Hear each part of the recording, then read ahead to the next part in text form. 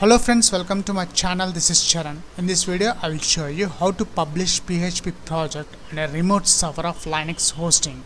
Before publish the PHP project on a remote server, let's check my domain wpcharan.com.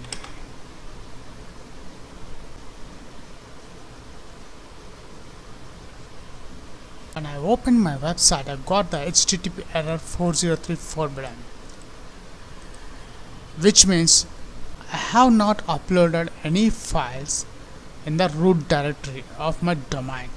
Let's log into my Bluehost cpanel account. We'll check the directory. I'm logged into my Bluehost cpanel account. I just logged into my Bluehost cpanel. Come to the bottom, the files file manager.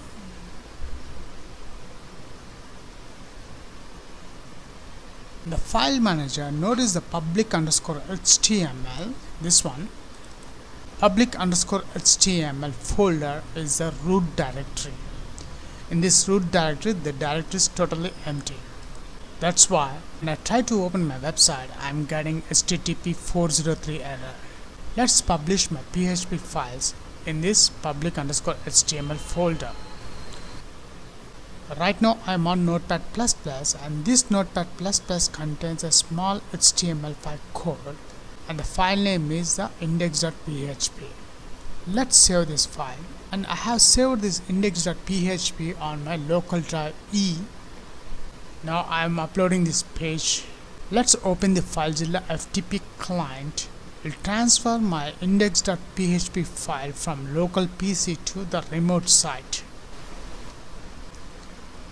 I just opened the FileZilla FTP Client. To connect the Bluehost to FileZilla, click Open Site Manager.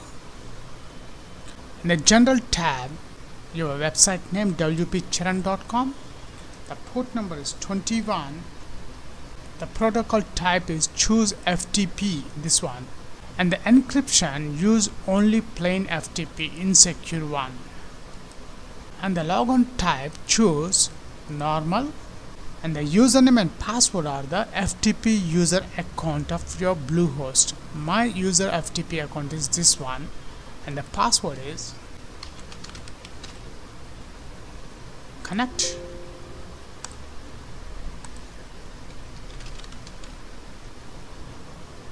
Okay.